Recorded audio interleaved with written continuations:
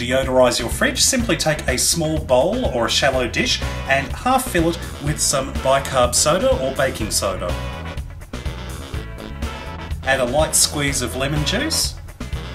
Then simply place the whole thing into the back of the fridge. The bicarb soda will absorb any nasty odours in your fridge, while the lemon juice will add a nice lemon scent.